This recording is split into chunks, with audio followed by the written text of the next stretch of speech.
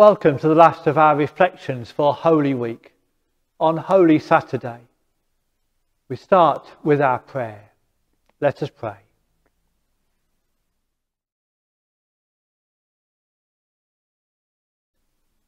Jesus, as I journey through the last week of your life with you, I see your suffering and pain, but I also have seen all human weakness, my weakness,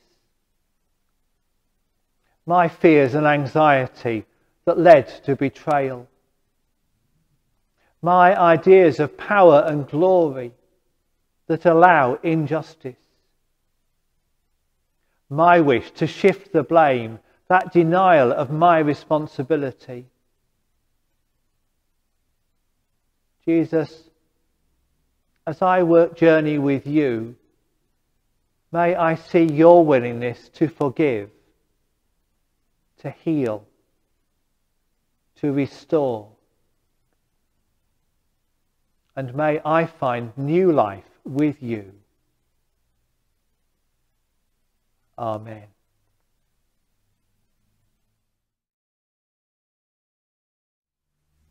So our reading today is that part where Jesus is taken down from the cross. From Mark chapter 15 and verse 42. When evening came, and since it was the day of preparation, that is the day before the Sabbath, Joseph of Arimathea, a respected member of the council, who was also himself waiting expectantly for the kingdom of God, went boldly to Pilate, asked for the body of Jesus.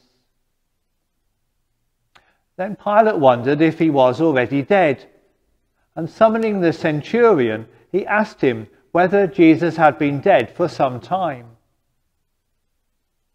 When he learned from the centurion that he was indeed dead, he granted the body to Joseph. Then Joseph brought a linen cloth, and taking down the body, wrapped it in the linen cloth, and laid it in a tomb that had been hewn out of the rock. Then he rolled a stone against the door of the tomb. Mary Magdalene and Mary, the mother of Jesus, saw where the body was laid. This is the word of the Lord. Thanks be to God.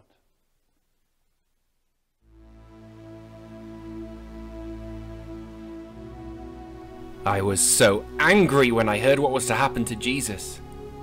I had spoken up for him at the consultation with the council, but once I said that I believed this man to be a great teacher and a prophet of the kingdom of God, no one would listen to what I had to say. They were too afraid of what his message might mean for the way we live our lives and our relationship with the authorities. So they washed their hands of him, turning him over to the Roman authorities, who also washed their hands of him, too afraid of the manipulated, angry mob. What else could I have done? I stood with the women in their agony as they watched him die.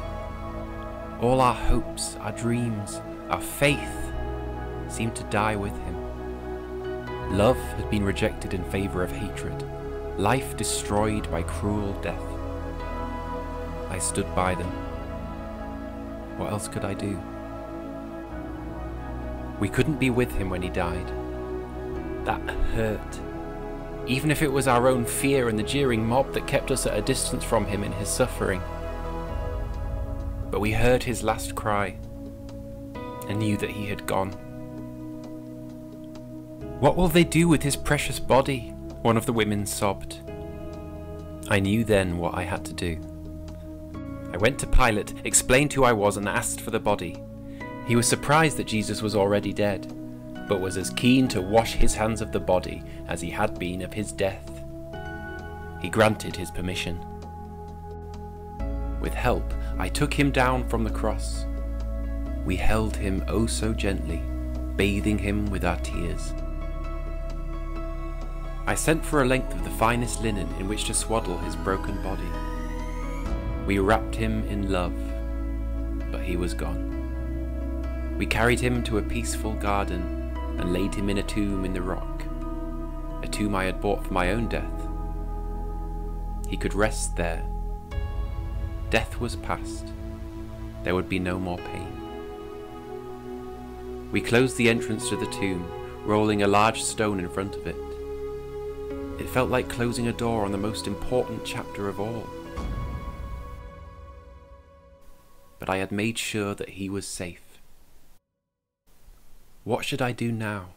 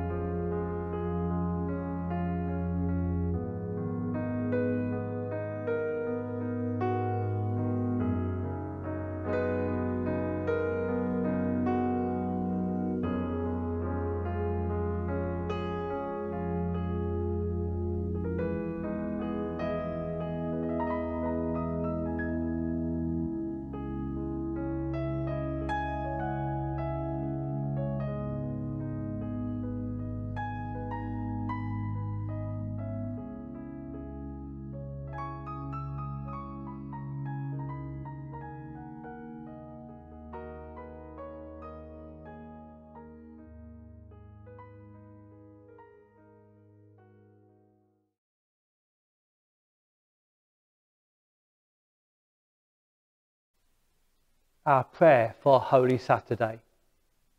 Let us pray. This is a time of silence and waiting. Do I wait empty, sorrowful, like Joseph, like the women? Or am I too busy? There is much to be done. I cannot afford the time to just wait.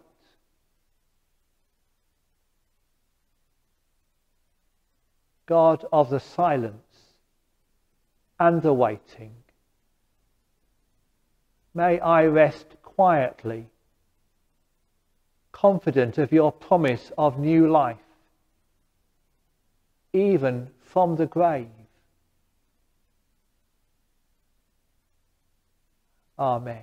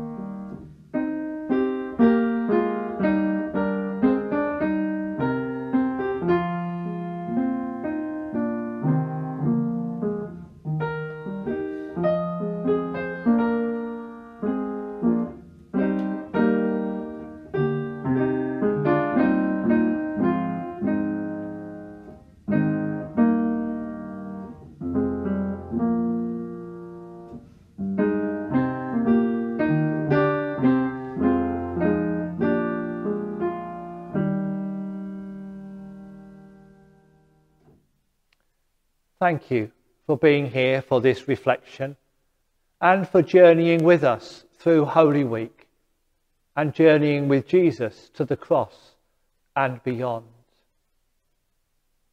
As we wait expectantly for Easter Day, let us do so with God's blessing.